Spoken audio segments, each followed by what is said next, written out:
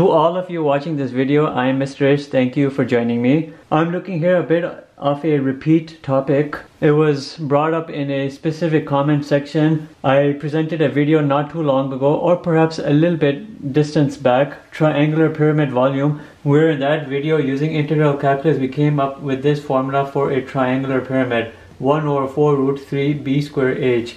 But we know in terms of geometry in high school what we are initially introduced to for these triangular pyramids, the volume is 1 over 3 base and height. The question which was brought up in the comment section is how can you reconcile the two, because in that video I verbally said that they can be reconciled but I never showed their reconciliation. In this video we're going to show you that reconciliation. For those people who have not watched that video, you have to understand how this formula comes about using integral calculus. I will include the tag for that video and I will literally breeze through this derivation for this. Then we will spend some time on the reconciliation. When we're talking about a triangular pyramid, you know we're looking at something like this, a triangular pyramid which has a triangular base. When you're looking at this 1 over 3 base times height, this right here, if you were to look at this triangle right here in the base, which serves as the base of this triangle, you calculate this area, and then from the base, the center base of this, all the way up to the top, the height, you do 1 over 3 times the area of this base times height, and that gives you the traditional volume of this pyramid. But we also have this formula right here as well, and we'll show you the derivation of this and we'll reconcile it with this. So it's a very important video and it should bring for us a bit of a closure on this topic of this triangular pyramid volume. So let's get right into it. To the integral calculus procedure, if you were to just take a little triangle and pluck it out, you're looking at a triangle which looks like this triangle, and we are assuming from a very reasonable perspective that we're looking here in terms of a base at a regular triangular base. So you have basically a base over here which would have 60 degrees, 60 degrees, 60 degrees, an equilateral triangular base, so that all these cross sections are equilateral triangles. They could very well be isosceles triangles, but we're focusing here on equilateral triangular cross-sectional slices. If you were to take the area of this and you were to integrate it, you could integrate it from a 0 all the way up to this height. You can very well do that, and this specific area of this cross-sectional slice going from here, large slices narrowing out to small slices, you would get the volume formula which we will bring out with integral calculus, and then we will reconcile it with that. Each of these cross-sectional slices, you have a certain side. Each of these sides, because we're talking about equilateral triangular slices, they're all equal to each other. We have to determine the dimension of this side, which somehow includes the fact that the slices are large here towards the base and then they narrow out towards the apex, and you can do that by means of a good ratio. If this right here represents a certain base, this represents the side S right there. We have a certain distance here from the top, the apex, which is X. Then we have a certain distance here, we'll call that an H. You see how we have proportional items? Small height, small base, full height, full base. You can do a good ratio over here and you can solve for that S. You'll have SH is equal to XB and S is equal to XB over H. Each of these is equal to an X times B over H, and that's something we have to remember. We have to determine the area of that specific slice. All of these cross-sectional slices are added up by means of integral calculation from 0 to H, and you get your volume. Let's blow up that little triangle we have right over there. Each of these sides is an XB over H. You can bisect it, make two right triangles. If this right here is an XB over H, then in terms of a half, it's an XB over 2H. I'm looking at this height of this slice and I'm calling that a Y, and I need to know that. I have a square plus B square is equal to C square. Remember, everything I'm showing you over here, I've put it in that video. All of this square plus Y square is equal to XB over H square. I'm solving for Y. Y square is equal to X square B square over H square minus X square B square over 4H square. Y is equal to this. This is just like a 1 minus a 1 over 4. You'll get a 3 over 4 X square B square over H square, and then you're going to do a root of that because we're solving for Y. Not Y square but Y. When you do that, what do you get? You get here, these perfect squares come out. You get an XB over 2H root 3. What does this Y represent? It represents the height of this slice. The height of this specific triangle which has been obtained from that slice. Now let me erase this. Remember, again, I'm telling you everything I put over here, I've put in a more elaborate format in the previous video. This slice has a certain area which is half, base and height. I know there's a half from the triangle area formula. I know there's a height which is this y, and this is xb over 2h root 3, and I know there's a base. Each of these bases is an s, but that s is an xb over h. What can we get when we do all of this? This is all our area with regards to x. Let's combine everything. We'll have an x square b square root 3 over 4h square is equal to area with regards to x. Now we just have to integrate that, and let me integrate it for you. The volume by the integral calculus procedure is equal to this area slice being integrated, and I'm leaving space over here and I'll show you why, from 0 up to h, 0 all the way up to h, the base to the apex of that. Why did I leave this? Because I'm going to bring out the constants or the coefficients. I'm going to bring out a b square root 3 and 4h square. B square root 3 over 4h square. X square will stay in because everything is with regards to x.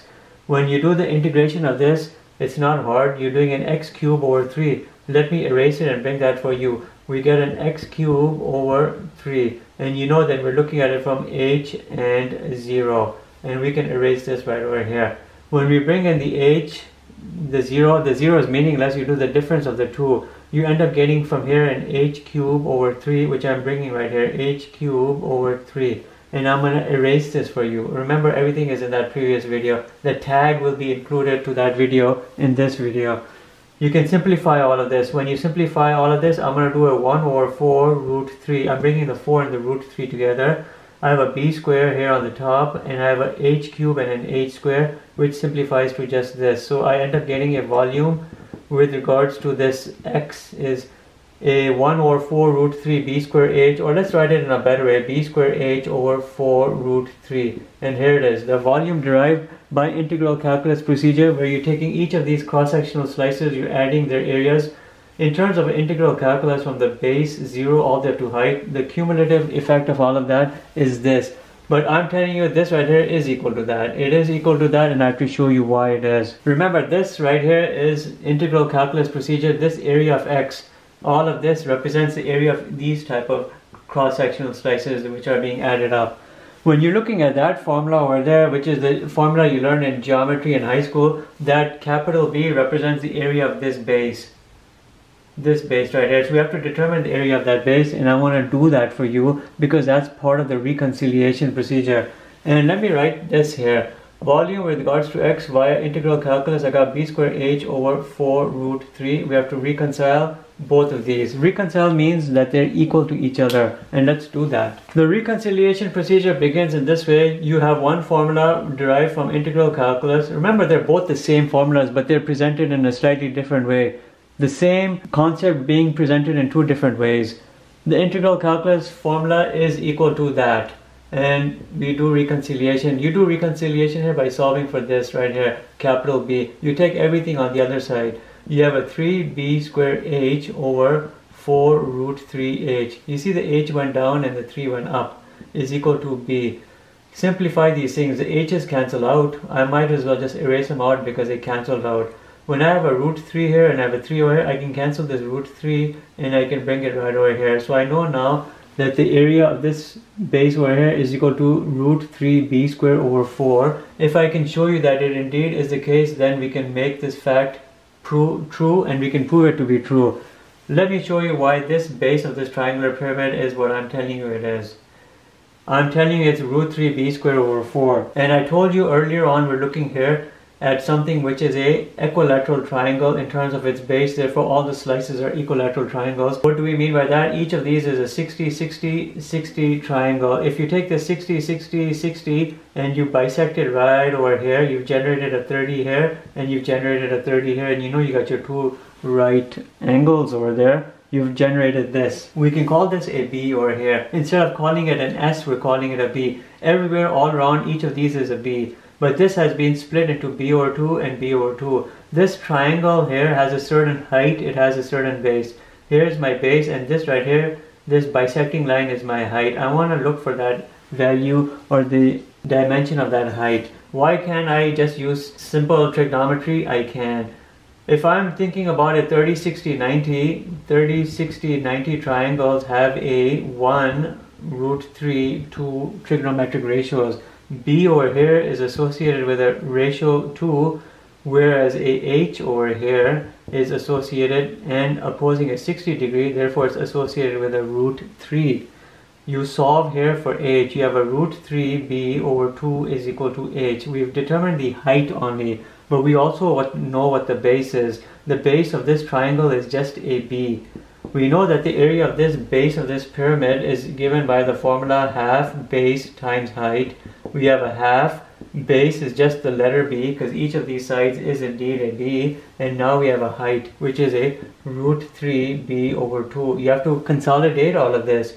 When you consolidate all of this, you know the area of that base of that triangle, which is also equivalent to this capital B, which we're looking at right here, is equal to b square root 3 over 4.